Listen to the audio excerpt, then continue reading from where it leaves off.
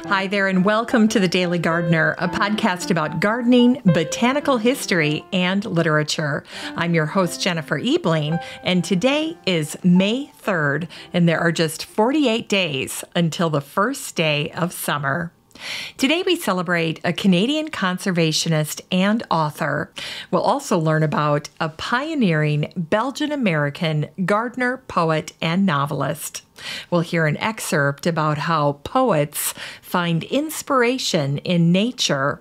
And we grow that garden library today with a cookbook that shows how to prepare beautiful meals with fewer ingredients and offers foolproof meal prepping and effortless entertaining. And then we'll wrap things up with the story of a brand new gazebo in a community garden. But first, here's today's curated news.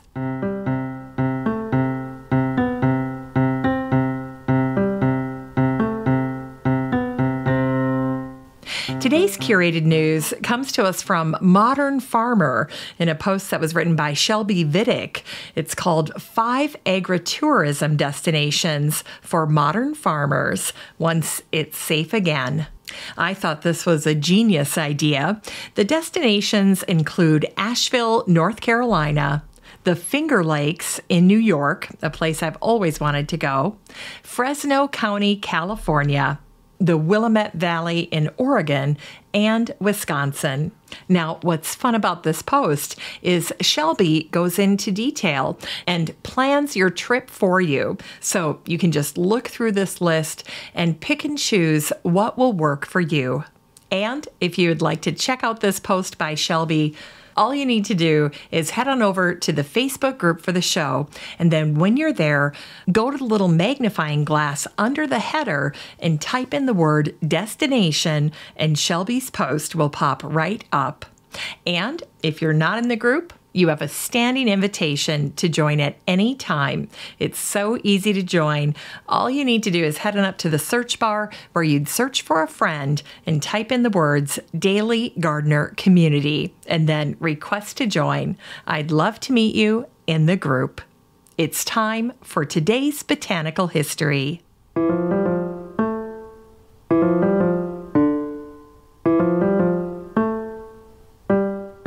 Here's botanical history for today, May 3rd. Today is the birthday of the naturalist and conservationist Charles Joseph Sauriol, who was born on this day, May 3rd, in 1904. An esteemed son of Toronto, Charles worked to preserve natural areas in Canada. He was primarily devoted to the forests and waterways of Ontario, including his beloved Don River Valley, where his family had a cottage.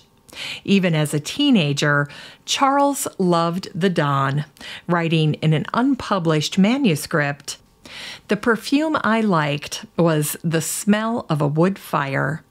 The dance floor I knew best was a long carpet of pine needles." In 1927, Charles purchased the 40-hectare property at the Forks of the Don, which would become his second home. The Sauriol family cottage became the place that Charles and his wife and their 4 children would stay over the long months of the summer. Life at the cottage was elemental and straightforward. Charles tapped the maple trees for syrup and kept beehives near his cottage.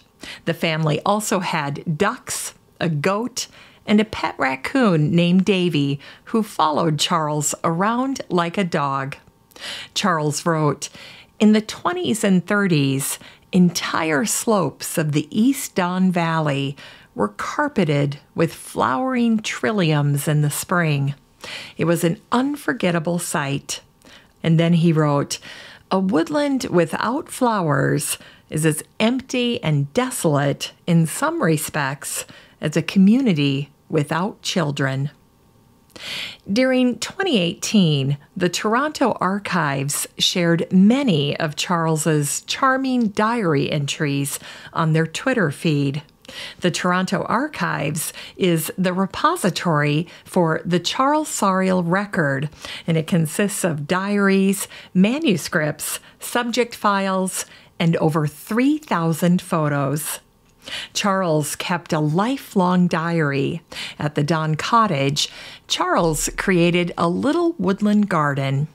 Many of his diary entries share his gardening adventures and philosophies on plants, like this one from 1938. Charles wrote, "I find it hard to come in from the flower borders. My pansies are a garden of enchantment in themselves. People who love pansies should grow them from seed. I took the advice, and I have never had such a profusion of bloom and of so many colors." And he also wrote this, "One particular toad has taken quite a fancy to the wildflower garden. His den is alongside the hepatica plant. There he sits, half buried, and blinks up at me while I shower water on him." At the end of his first summer at the cottage in Don Valley, Charles wrote about leaving the place he loved so much. He wrote, "With summer's heat, the weeks sped by, and springtime streams did all but dry. But days grew short and followed on, O blissful memory of the dawn. Of you we think with saddened heart, our time is up, and we must part." Today, the annual Charles Sauriol Leadership Award recognizes people who make lasting contributions to conservation. And today is the birthday of the prolific writer and poet May Sarton, who was born on this day, May 3rd, in 1912. May came out in 1965 after her parents died, and the decision impacted her career. May's writing centers on our humanity, our relationships with ourselves and others, our values, and mindfulness. In a 1983 profile in the New York Times, May said, "I make people think. I have flowers in my house. Why don't I look at them? The thing that is peaceful for me is that I feel I have helped people. I'm constantly told, you've said the things I've wanted to say." Margaret Roach wrote about discovering May Sarton this way.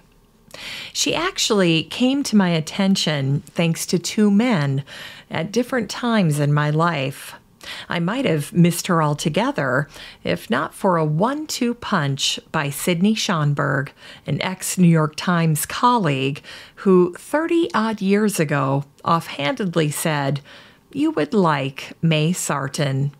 And then years later, my therapist gave me May's Journal of a Solitude.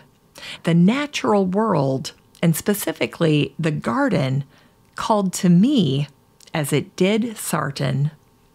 May wrote, "A garden is always a series of losses set against a few triumphs, like life itself." May's tiny home in Nelson, New Hampshire, was her happy place. She had a garden which she loved, and she cared for many houseplants. And she once wrote these relatable garden witticisms. She wrote, "I am not a greedy person, except about flowers and plants, and then I become fanatically greedy." She wrote, "True gardeners cannot bear a glove between the sure touch and the tender root." And some of her thoughts on gardening are prayer-like. She wrote, "Help us to be ever faithful gardeners of the Spirit, who know that without darkness nothing comes to birth, and without light nothing flowers." She wrote, everything that slows us down and forces patience, everything that sets us back into the slow circles of nature is a help. Gardening is an instrument of grace. It's time for today's Unearthed Words.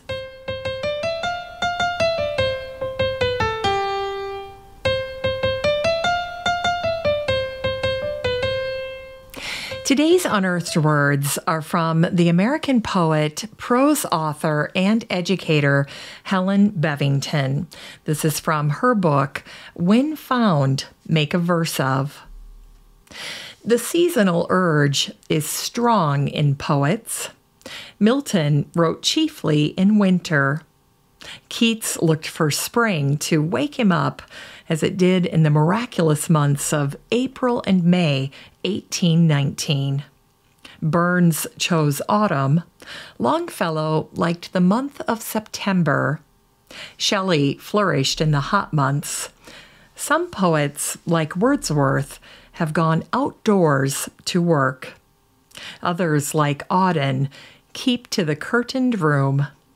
Schiller needed the smell of rotten apples about him to make a poem. Tennyson and Walter de la Mare had to smoke. Auden drinks lots of tea. Spender, coffee. Hart Crane drank alcohol. Pope, Byron, and William Morris were creative late at night. And so it goes.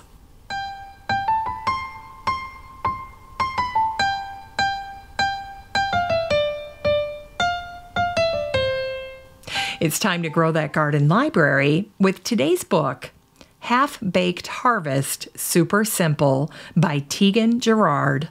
This book came out in October of 2019, and the subtitle is More Than 125 Recipes for Instant, Overnight, Meal Prepped, and Easy Comfort Foods, a cookbook. In this New York Times best-selling cookbook, Tegan delights and tempts us with comfort food, and much of it's made with ingredients fresh from the garden in her half-baked Harvest Super Simple. Tegan is known for her blog, where she effortlessly shows how to make beautiful food for your family.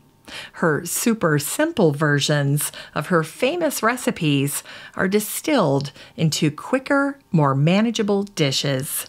Tegan includes one-pot meals, night-before meal prep, and even some Instant Pot or slow cooker recipes. Highlights for family meals include everyday dishes like spinach and artichoke mac and cheese and lobster tacos. And Tegan's stress-free dinner party recipes include slow-roasted Moroccan salmon and fresh corn and zucchini summer lasagna.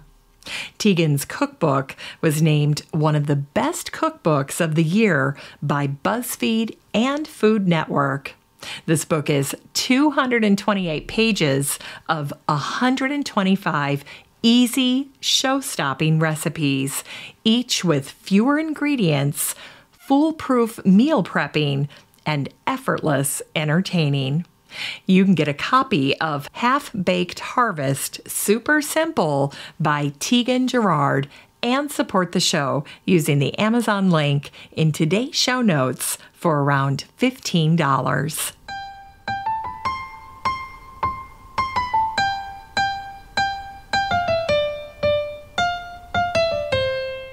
Finally, here's something sweet to revive the little botanic spark in your heart. Today at the Grow Regina Yara Community Garden, a gazebo designed by Victor Sikansky will be installed. 2 years ago, the Regina Community Garden received a $90,000 grant from Federated Co-op.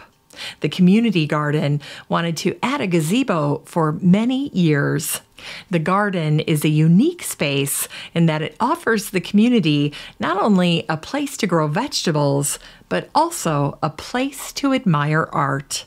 The garden features a variety of art pieces, including 2 massive sculptures installed in August of 2010, and they frame the entrance to the garden.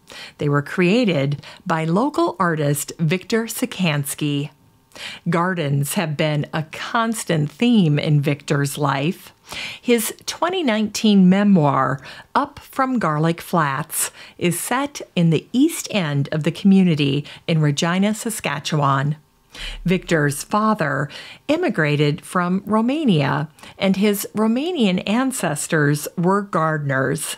To Victor, a garden is a place of endless inspiration. Much of Victor's work features garden tools like shovels and spades, along with aspects of nature like roots and trees. Victor even incorporates garden imagery from fruit, vegetables, and even canning jars in his creations.